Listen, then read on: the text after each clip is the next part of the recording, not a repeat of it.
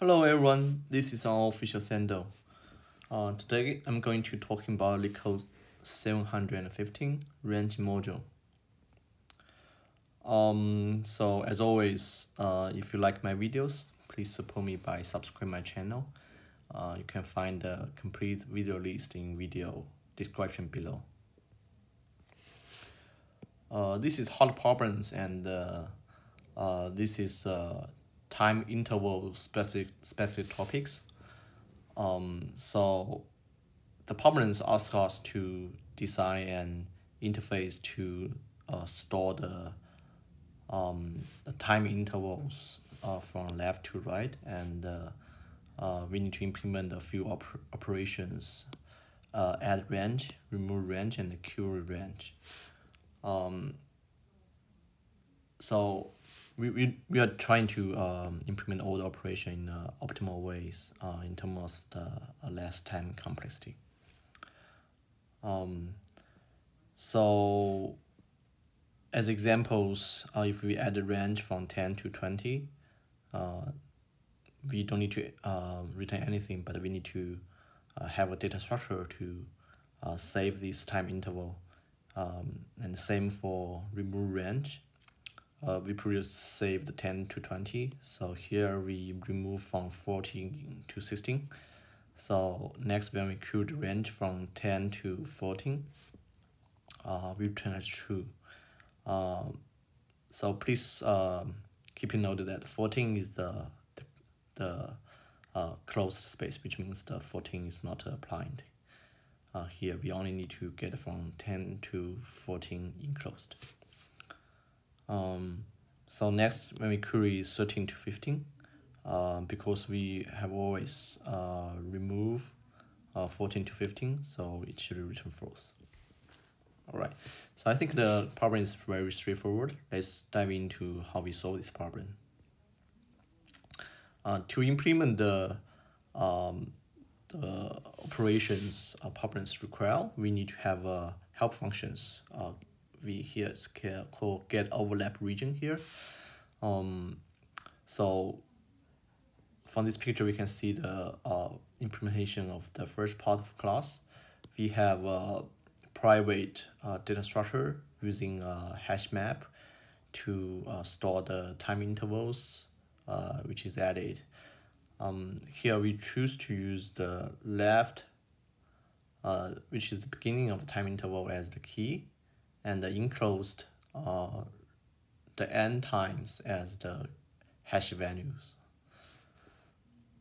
Then to design this help functions, we call it get overlap regions, which is used to when we given a left and right boundaries.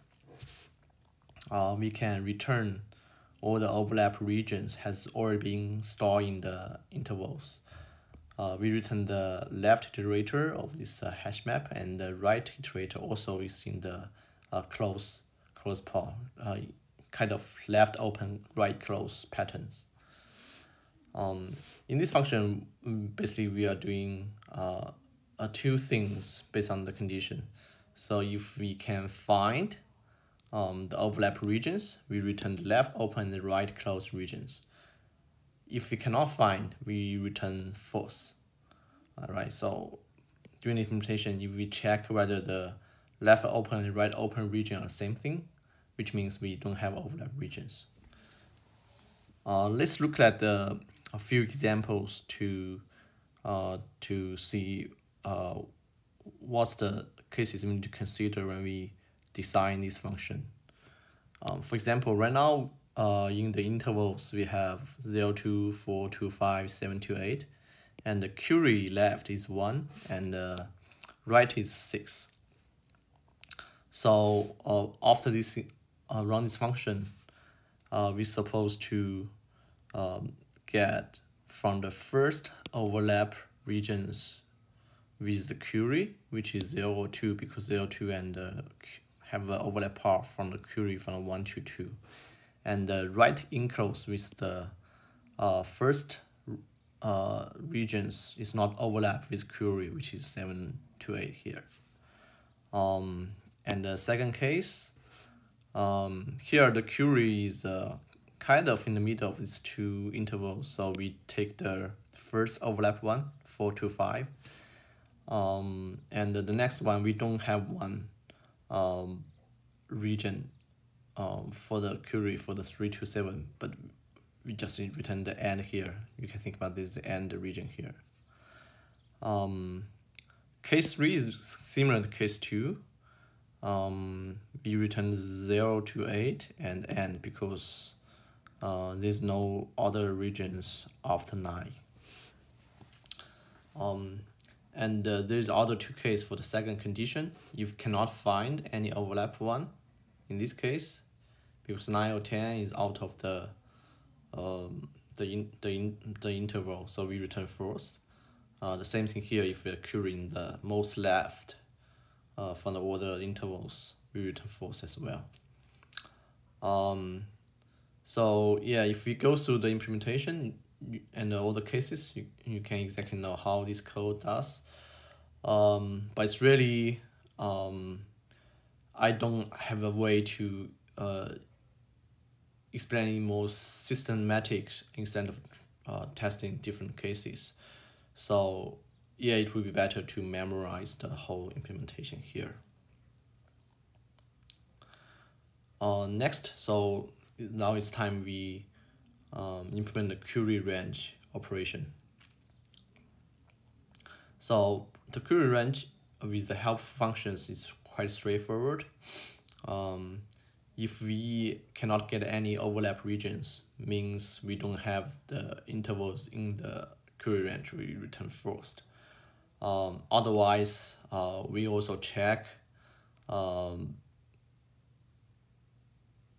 most left one, the most right one contain all the numbers in the query.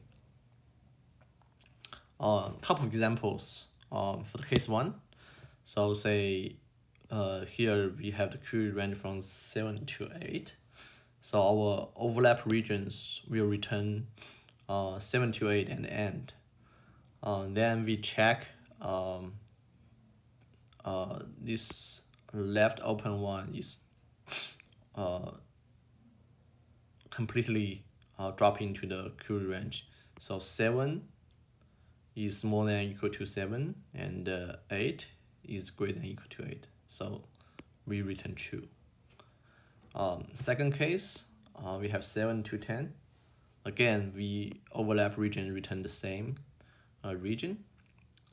However, 7 to 8 here is not completely contain the 7 to 10 because the right iterator 8, the second here, is not greater than or equal to 10.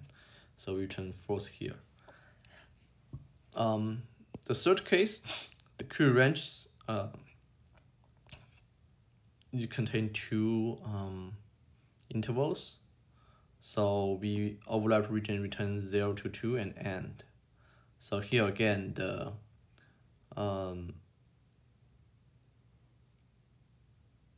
this iterator, the 2 here, is not greater than the 5 here.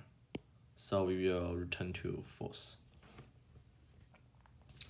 The first case is the corner case. If the query range totally is not covered by all the intervals. Then here, actually, we will return 4 to 5 and 4 to 5. Actually, eventually we will return false. This is typo here. Then we will early return based on this condition here. So next one, add range. So what we will do in the add range, we will remove overlap range, then we add a new range if needed. So here, for example, the query is 7 to 8. We cannot find any overlap. So here we directly add a range based on the query range here. Then a more complicated case 2. We can find overlap range with this query. So the overlap range return 4 to 5, and the right is the end. So here we are going to these implementations. So firstly, we will get the first regions before our writing close one, which is 7 to 8. Then we'll update we update one we want to removed. Then which is the left is take the minimum one from each left to left. 4 to 5, the minimum is 4, and the right one is from each last to the right, so which is 8. So here, then we will remove all the regions from of left open to the internest, right? So which means we'll remove this one and remove this one. Then we create a new one, and here is 4 to 8. So basically here is just we remove all the intervals inside of these regions and create a new one to basically for this case we concatenate these two ones, right? We concatenate 4, 5, 7 to 8 to 4 to 8. And the third case is of course more obvious. Basically we will remove all of these things because all have this overlap in the query range, and we concatenate all of them together. So in the end we will end up with only one region, which is from 0 and extend to 9 because the query range is 9 here.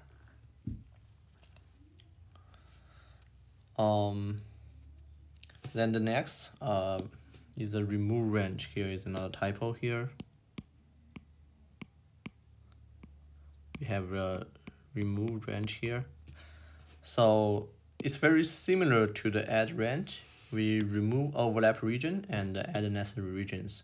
Here, at most case, we need to add 2, right? Because we probably need to modify the left one and the right one based on the query range. Let's look at an example here. So here we have query 7 to 8 and the overlapped is 7 to 8 and end. So then we find the last one prior to the end one, which is 7 to 8 as well. So we identify what's the region we need to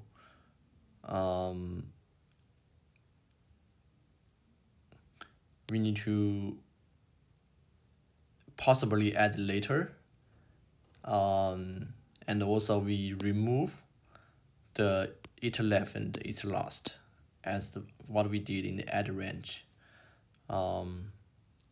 Then here we'll identify whether we are removing more numbers which we need to get them back. Because here we remove the region from 7 to 8, but the query is also the 7 to 8, so we don't need to add any time interval backs here. So it ends up with the 0, 2, and the 4 and 5. And the second case, the query is 1 to 5. Here we will remove 7 to 8 and 4 to 5.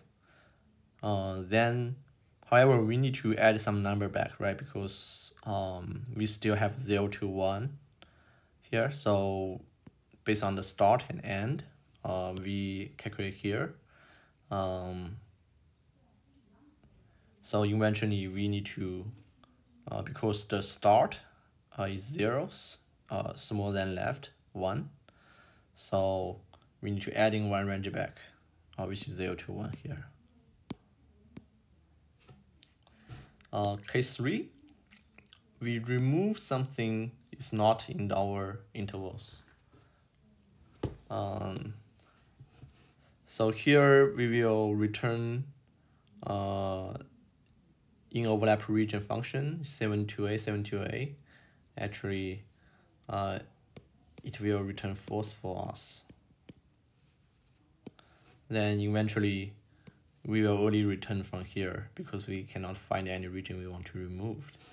So it ends up with the original one, 728 and 728. All right, yeah, that's all of the implementation. You can find the complete codes below in my blog. And I would want to give the credit to another YouTuber, Hua. Basically, most of the code ideas I learned from his blog as well. So here I show the running time and the memory use. You can compare with your own code. So all of the operation should be in the complexity as log n, because we do some binary search and hash map erase. Those are all the big of log n complexity.